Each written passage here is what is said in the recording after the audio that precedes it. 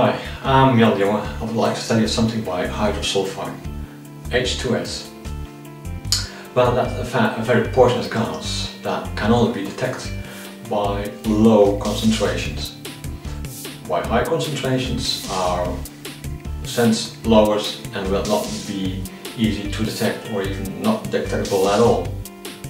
But still, yeah, very dangerous and could be lethal. H2S comes in fact from rotten organic parts that will give you the order of rotten eggs. Something that is detectable at as low as 5 ppm. ppm stands for parts per million, so it's 1/1000th of a promille. So it's very tiny and you can detect it already. And that's also the threshold where your personal detector, your personal H2S detector, will go into an alarm and give you an alarm so that you know you have to evacuate as soon as possible on the spot. And the danger is not only that.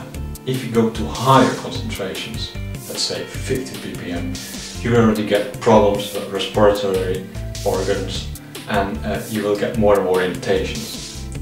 Even if you go up to 200, you will get more and more irritations, even your eyes, and get a bit drowsy, sleepy. And the smell goes off. So, and also to know is that even the concentration is quite low, if your exposure is quite long, like in this case 8 to 24 hours, this could also be lethal, already at that very low level. If you go up, let's say 800 ppm, you would die within 2 minutes. 1000 would be immediate death.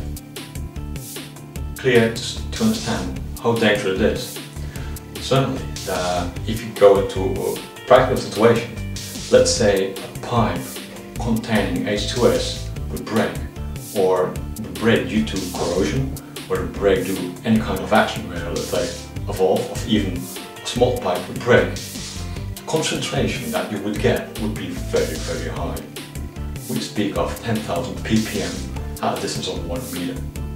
And that's massive. Certainly when you know that 800,000 could kill you within a blink of an eye.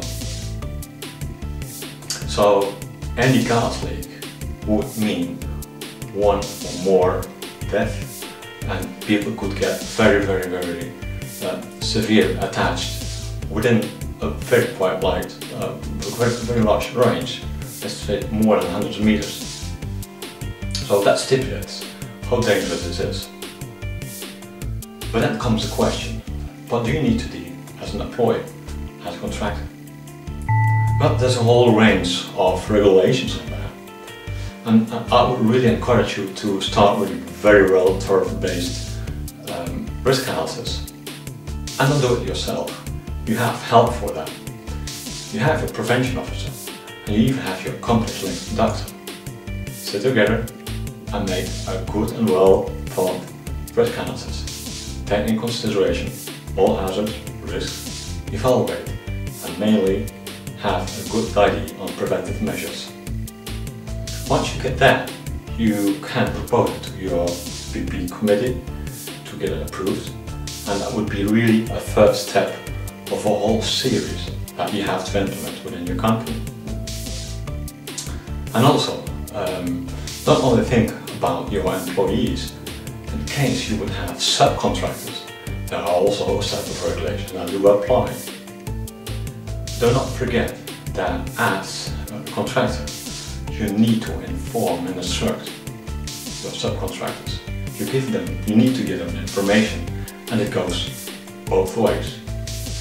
So that's also one of the elements. If you happen to work in chemical plants, it would be one of the things you have to cover. You have to make sure that you've been thinking about and you have a whole set of preventive measures that are enough to adapt to work in a very safe manner.